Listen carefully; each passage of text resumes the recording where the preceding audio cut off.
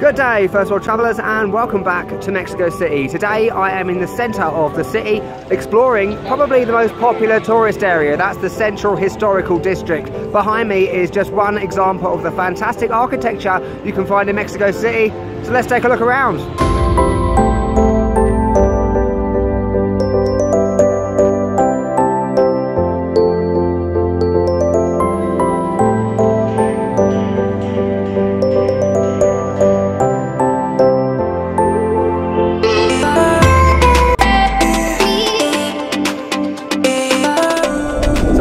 The Metropolitan Cathedral. How awesome does that look?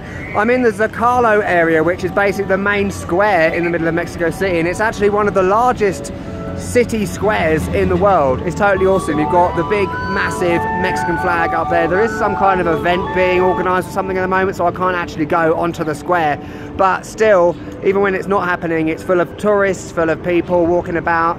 It's brilliant, and you've got all the buildings all around you, various buildings, cathedrals, palaces, museums, universities, etc. It's awesome. So I think we're going to go have a look in the Metropolitan Cathedral now. What do you say? Let's go.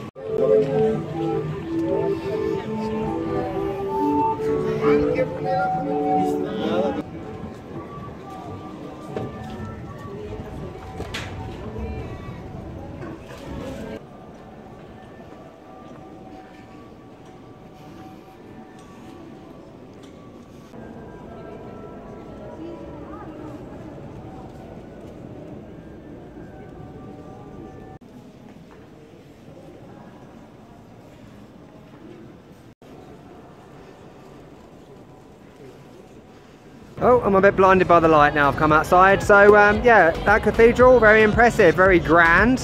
And you might know from my previous videos, I actually like cathedrals. I'm being honest about that. They're very impressive. I love the architecture, how the roofs are so high, ceilings, I don't know what they call them in cathedrals.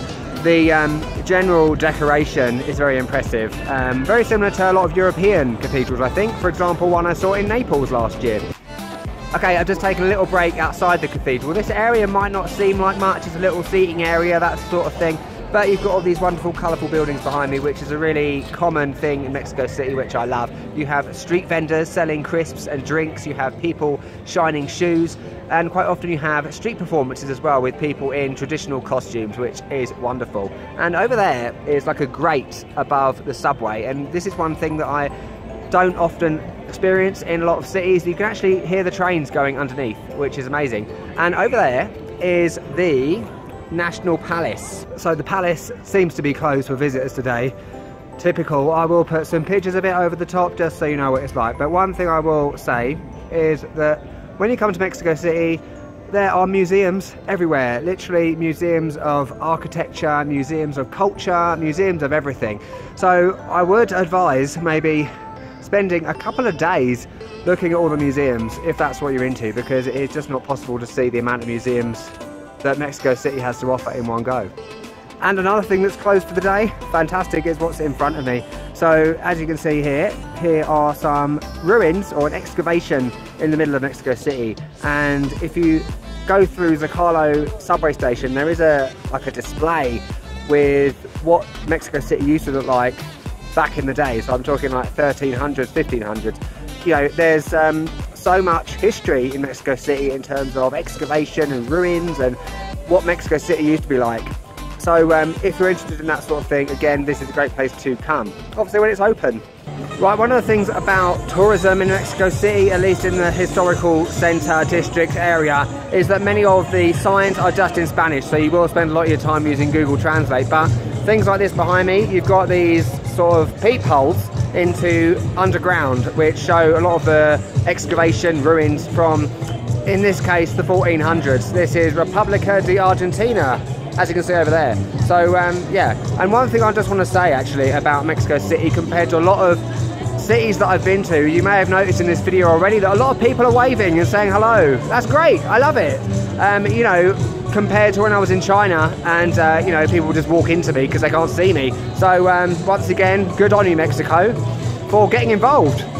And as you can see from this helpful sign, there are millions of cathedrals, churches, museums. You could spend literally a week here exploring all of them. Unfortunately, I cannot get all of them in this video, so you're just gonna have to take my word for it, or maybe come to Mexico City yourself.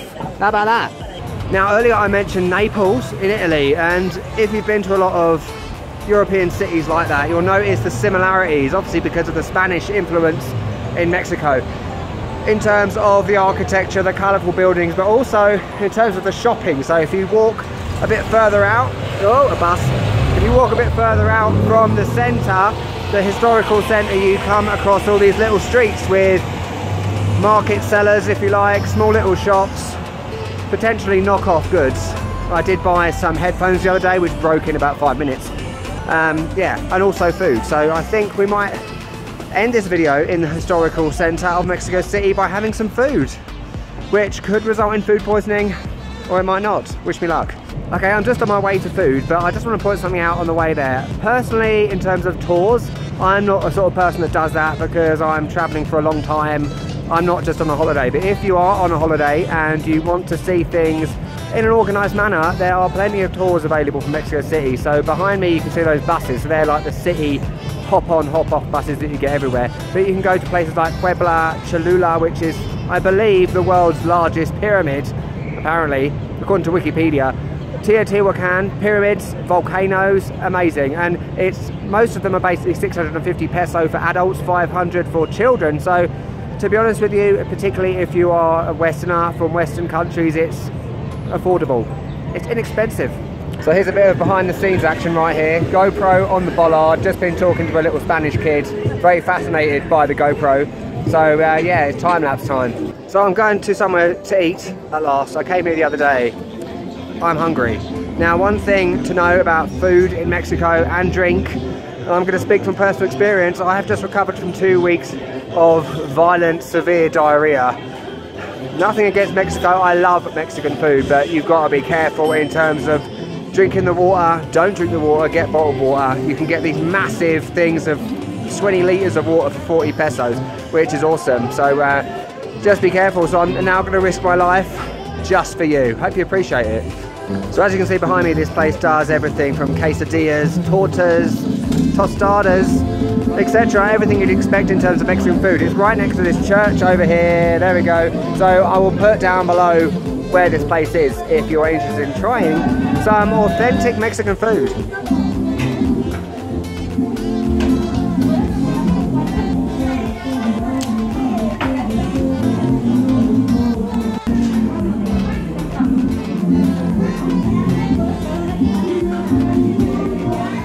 So I have gorditas, which in Google Translate world translates to chubby girl, but actually it's not a chubby girl, it's more like a quesadilla kind of thing. So bready, cheesy, tomatoey with some picante, beautiful. And I had this the other day and it was literally mind-blowing because like I said, I've had Mexican food before, authentic Mexican food in Tijuana, and I've forgotten how amazing it was. Beautiful.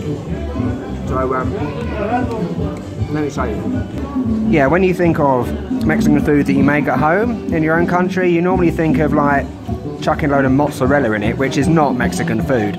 So you do have that kind of melty cheese there. I don't know what kind of cheese it is, but you also have that cheese, which is very common.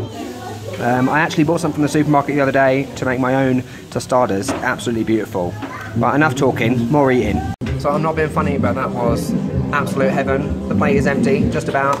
Cheese, tomato, onions, green things, but I don't really know what's in it, but I don't care. I'm not one of them foodies that is bothered. Actually, I'm not even a foodie, but all in all, heaven. You know, I would risk the risk of food poisoning because Mexican food is literally out of this world. Best in the world, with Italian. Okay, eat it. So even after that little bit of food, I am full up. This is why I'm not a foodie, because even the smallest amount of food fills my tiny stomach up. So anyway, that's this little look around the central historical district of Mexico City over with. I hope you have enjoyed having a look around. And thank you for watching. Don't forget to like, comment and leave a subscribe. You know what I mean. Subscribe to this channel because this is just literally the first of many videos to come from Mexico City. And indeed Mexico in general. Lovely. I'll catch you later.